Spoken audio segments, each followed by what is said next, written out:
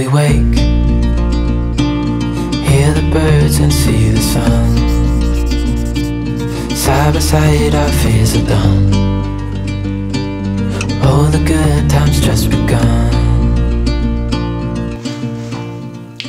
I'm in a different room today, so I hope that the audio is a little bit better with less echoing. But today's video is a Bible study request. And someone requested that I do a study on how to tell others about Christ.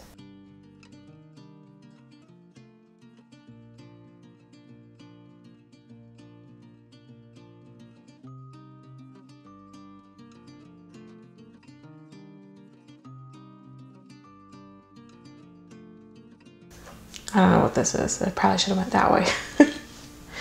But how to tell other people about Christ. And the one thing that I can say about this right off the bat is to look at what God commands us to do. So in the Bible, I know I say this verse a lot, but it's important. There was someone who asked God, what is the most important commandment? I'm sorry, someone asked Jesus, what's the most important commandment? And you see that Jesus answers this in Matthew 22:35 through 40. And he says, the most important commandment is to love no God more than God. Put no other gods before me. And the second is like it. Love your neighbor as yourself.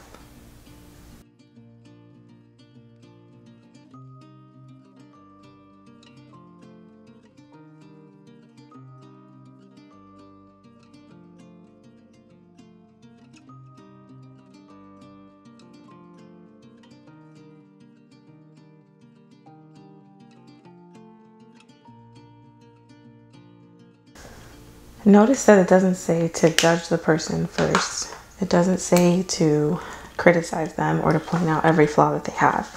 It says to love them. And I think loving somebody includes showing them what it is that Christ represents, doing something for them. And I think that's why I talk about doing something for someone else all the time.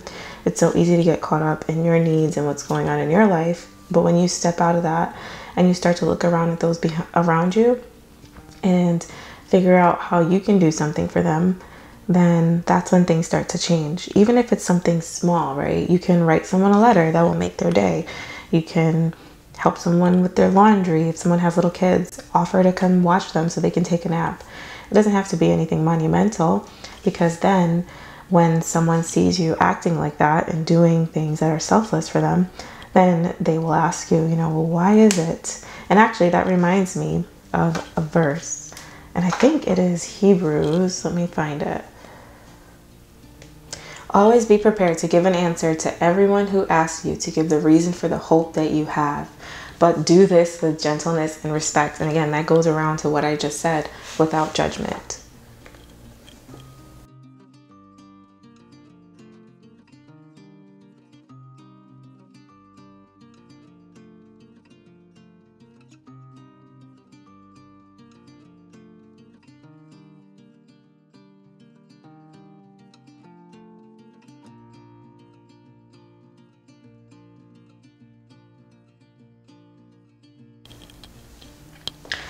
So that's important. You can't, share the love of Christ and then say, but it's a sin to live with someone if you're not married to them, live with your boyfriend or girlfriend without being married to them, because that just comes off as judgmental and people are not going to receive that. You have to start off with love. And I think that's why the Bible, it says to love others, show others God's love by doing, really nice things for them or being there for them, supporting them, loving them.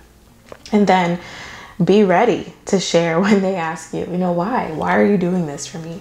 And you can say, because Christ loves me and he shows love for me, and I am here, I believe in Christ, and I want to show that same love to you. And Christ loves you too. And you could even tell them about what God has helped you through, and you can share your testimony. And I'm not saying that you have to do something for someone in order to share your testimony. I'm just saying that opens up the conversation. So if you have a friend, if you're in high school still and they are struggling with math and you're good at math, help them with their math homework. I don't know, it's just an example, but do it with gentleness and respect.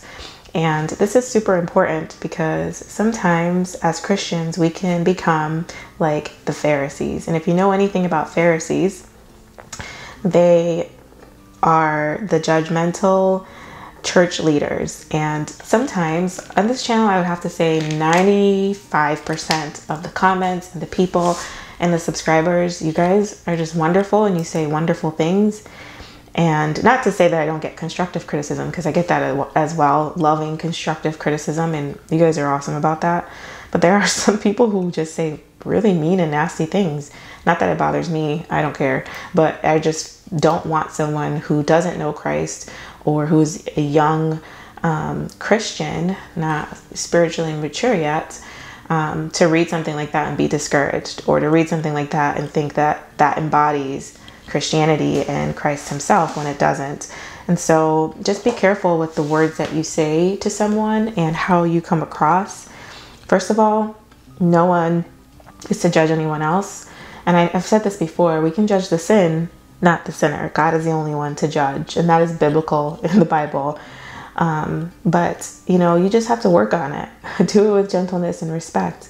You can't walk up to someone that you don't know and criticize them for sinning. You have to really develop a relationship with them. And then if you feel, after prayer and seeking God, then you have to feel comfortable enough to say something to someone. There's only a couple of people in my life that I feel like I can say, you know what, can I just share something with you? Because I feel like God, wants me to tell you this, and they would receive it, even if it's like something bad, even if it's, constructive criticism. And you have to really get there with someone. You can't just jump right in and say stuff like that. And so if you want to tell others about Christ, one way you could be is just serving them, having a servant's heart. Jesus washed the feet of his disciples to show an example.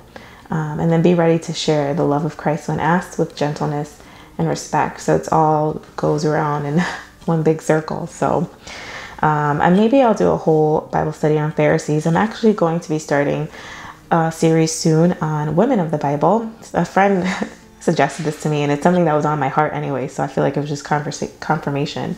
But I'm going to do Bible studies on women of the Bible, and I'm going to call it Girl Boss, because I feel like in today's culture, girl boss is like the independent woman who can pay all her bills and makes a lot of money. But what does girl boss really mean in the kingdom of God? Material stuff is not important.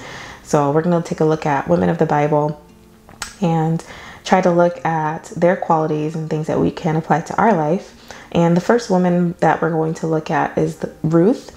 So I'm going to read the entire book of Ruth. It's not that long, and study it for myself. And so these studies would just be kind of like a character overview. It's not going to be a chapter by chapter that these women are presented in the Bible, because that will come with the Study the Whole Bible with Me series.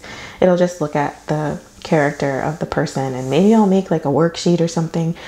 I don't know, this is all jogging now in my memory. So that will be coming very soon. I'm going to be working on that. So let's all study the book of Ruth together. But let me know if there's anything else that you want to see.